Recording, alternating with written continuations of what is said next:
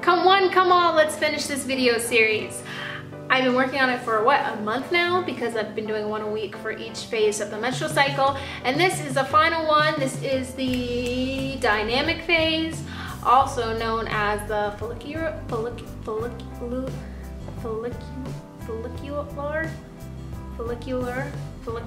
phase. Mama can't talk, but yeah, that's what we're gonna work on today, so let's get started. Fun fact, ladies and gentlemen, the female body prepares every single month for a pregnancy, even if you're not preparing, even if you're trying to do the opposite and not get pregnant.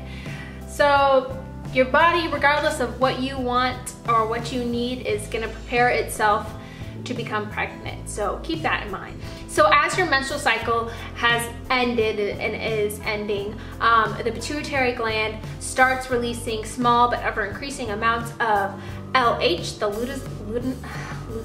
luteinizing hormone.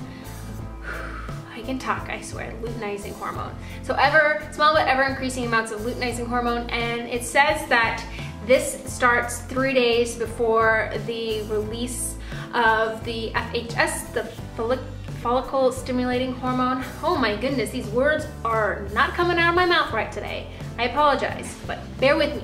I learned something that I thought, but I realized I was wrong. So the follicle stimulating hormone actually sends a signal to your ovaries, and about 15 to 20 follicles, I think, per ovary, per ovary start maturing. So you have 15 to 20 eggs per ovary. So that could be like a total of 40 eggs. It's not just one egg per month. You have a max of like 40 eggs that can start maturing, but only one of them wins. And it comes out right away which one is gonna be the dominant follicle that's gonna produce the award-winning egg to release that month. So each of these slowly but actually quickly growing eggs is housed in its own follicle, and this follicle produces its own estrogen, and estrogen is what is going to cause the eventual ovulation. This is my idea this is the follicle. I don't know. So it is a race for these many follicles to come out on top with the, like I said, award-winning egg, and this happens at around day 7 to 8 of your cycle. So like right away, basically, once they start developing, and the rest of the follicles that were in competition disintegrate and just get kind of absorbed back in. So the follicle stimulating hormone and the luteinizing hormone starts decreasing in amount in days 6 to 12. And this is when the estrogen starts to kick up, and the estrogen plays a role in, it starts the endometrium cycle over. So the lining starts building once again, starting at day like 6 to 12. So it started from nothing because it's all been emptied out during menstruation, and so it's starting to build up again. It does this every single month, which is crazy. By day 8 or 9, the estrogen is starting to cause those 3 fertility signs to change. And around this time, the very dormant, almost, luteinizing hormone surges 6 to 10 times, which surges 6 to 10 times its normal rate, and it peaks 12 to 16 hours before ovulation is going to happen. Within hours of the luteinizing hormone surging, the follicle stimulating hormone surges as well, but it's not quite as large of a surge as the luteinizing hormone. But the combo of these two hormones surging shuts down the estrogen production in that dominant follicle, and so at this point the egg is ready, it is prepared, and it's ready to be released during ovulation, which is going to happen not that far after these surges. Another fun fact I learned is your ovaries do not alternate every month. You know, you don't get 1 month it's the right, the next month it's a left, and then right, left, right, left. No, it just depends on which follicle becomes dominant, and that's which one releases. So you could have 3 months in a row from your right ovary, and then left, and then 5 months from your right. It just it depends on your body. But I was wrong. I think I was under the impression that it switched every month. So that's what's going on in your body. Now let's talk about what's going on in your brain and your soul and all that goodness. This is referred to as the dynamic phase. This is a lot of people's favorite stage, whatever you want to call it, because you're just very like energetic and outgoing, and you're so motivated and productive, and you just feel like, yeah, I'm killing it. And it's everyone's favorite stage, and the negative of this is people get upset that they're not like this 24/7, but that would be impossible because you would crash and burn. This phase feels the most empowering, it feels the most productive, and it is the most rewarding phase.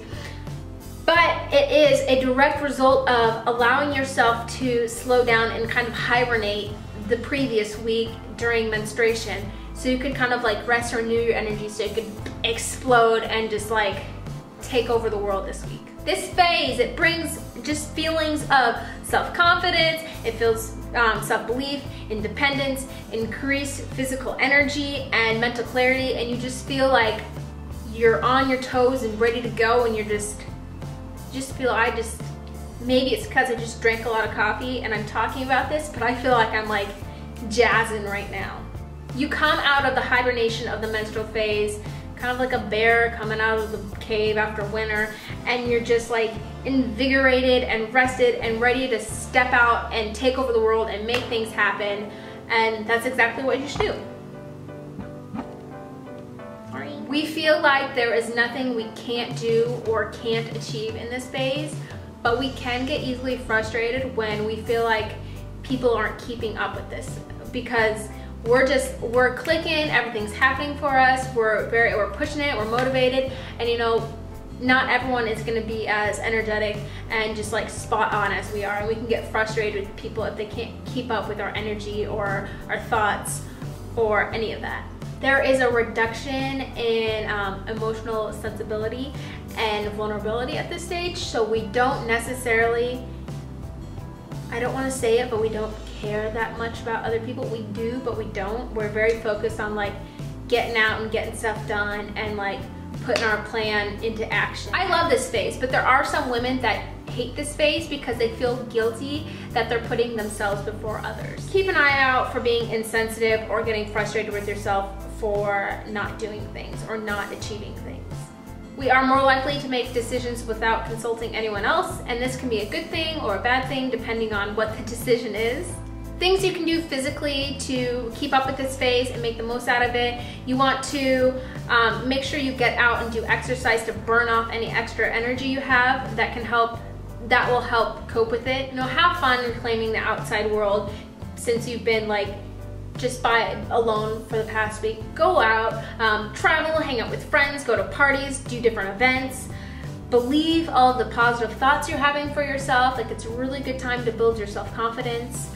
Enjoy catching up on all the things you didn't do during your menstrual phase and all the things you couldn't achieve then get them all done right now. Also be aware that this phase will pass, so make the most out of it, but not be angry when it ends. Catch up on all the projects, the tasks, the meetings, everything you have put off from your menstrual phase that you knew you would just kill right now. All 4 of your phases are great times for different reasons. I encourage you to enjoy them for what they are, to learn about them, to understand them, and to notice when things start getting easier, when things start getting better, because that's definitely what happened for me.